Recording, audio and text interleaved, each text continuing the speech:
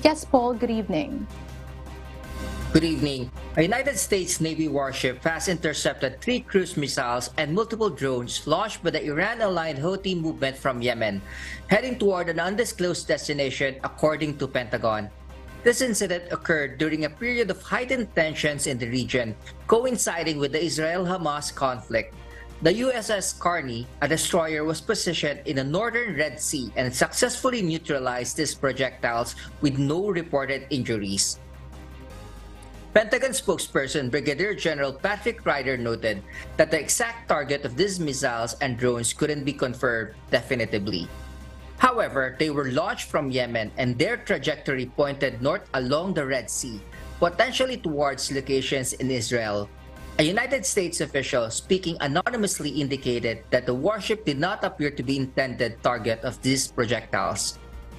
In response to escalating regional tensions, the United States deployed a substantial naval presence to the Middle East, including 2 aircraft carriers, support vessels, and approximately 2,000 Marines.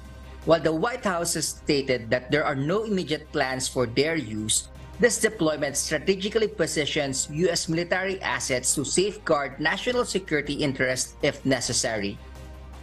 The United States maintains a network of bases in the Middle East with troops, fighter aircrafts, and warships, adding to its readiness and capabilities in the region. Back to you.